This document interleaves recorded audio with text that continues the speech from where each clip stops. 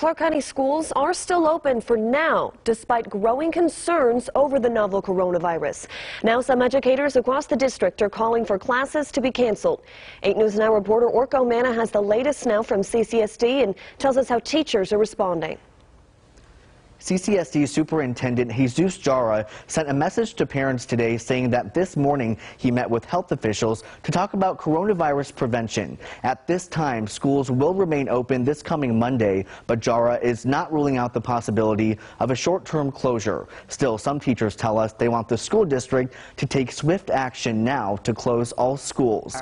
One of those teachers is Elizabeth Campbell, who teaches Spanish at West Career and Technical Academy. She's organizing 2 separate protests this week where students, parents, and teachers will hold symbolic die-ins where they will have a list of demands and then lie down in the street. There's one scheduled for Monday afternoon at Governor Steve Sisolak's office and a second one planned for Tuesday afternoon at Superintendent Jara's office. She says the protests are meant to encourage both Sisolak and Jara to make the right choice, which is to temporarily shut down all schools. Rather than have a whole lot of Nevadans at risk, we will, with school closures, we'll lower the number. We'll keep a lid on that. Every day that they delay may cost Nevadans their lives. Campbell says if the district does end up closing schools ahead of the protests, they will be canceled. CCSD says they have contingency plans in place, but the details of those plans are still unknown. Again, Superintendent Jara is not ruling out a short-term closure, and he says he's working with the Board of Trustees